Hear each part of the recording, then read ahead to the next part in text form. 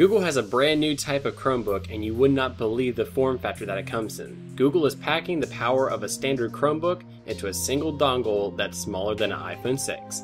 This is the Google Chromebit.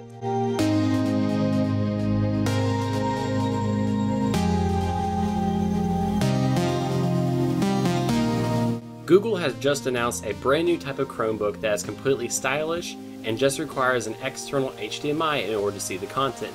The Google Chromebit is literally a computer inside a flash drive-like device and is smaller than an iPhone 6.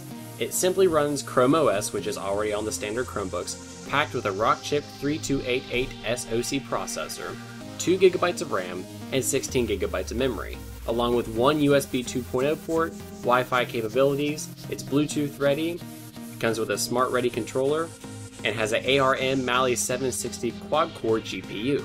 So how do you make it work? It's actually fairly simple. All you gotta do is just simply plug the device into any display with an HDMI port, and voila, you now have a Chromebook on any choice of display that you have selected. There is no word on availability or battery life of this device, but it's rumored to come in at roughly $100. The first model is being built by Asus, but Google said that other computer companies are going to be making their own versions of this Google Chromebit, and will be available in silver, blue, and orange, and of course is to be released in later this year, such as around summertime. This will not be replacing the Chromecast, as Google says this device is simply to fulfill the needs of certain customers. So the overall verdict, for under $100, I can see this being a great travel accessory, especially for smaller businesses. We could even see this make a splash into third world countries with charitable organizations helping bring technology and the internet into those locations. So it could be a great cause for charity as well.